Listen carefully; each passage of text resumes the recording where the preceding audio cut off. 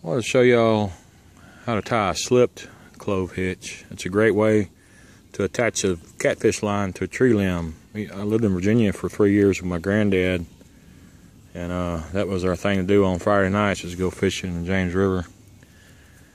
And we figured out this way of tying our lines to the tree, just in case a storm blew up or something we had to leave in a hurry. You yank it out and pull your line off and get them rolled up in a hurry. I'll get a little slower here for you. Get to focus a little better. Getting the cell phone to focus is kind of tricky sometimes. Anyways, I'm gonna go over the limb and around. I'm gonna come around on the other side and go over the limb one more time. At least a loop right there.